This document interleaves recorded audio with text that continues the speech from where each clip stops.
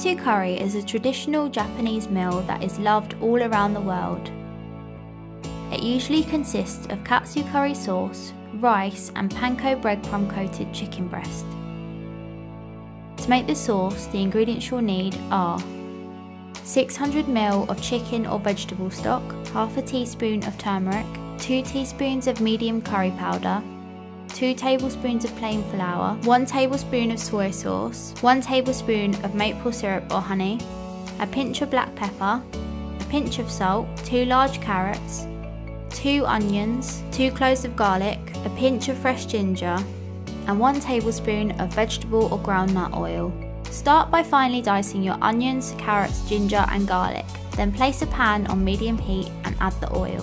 When the oil's hot, add your chopped onions, carrots and ginger. Once it's slightly golden, add the curry powder and turmeric, then mix until all the veg is coated. Add in the chopped garlic for 20 seconds, add the flour and mix. Then add in your soy sauce and syrup. Then slowly add in the 600 ml of stock. Keep mixing it to remove lumps. Once the stock has been added, add your pinch of salt and pepper. Keep stirring until combined and cook on a medium heat until the carrots are soft. Let the mixture cool and put it in the blender, blending the sauce until smooth. Finally, serve the sauce over cooked rice and a chicken breast or spinach croquette. Enjoy!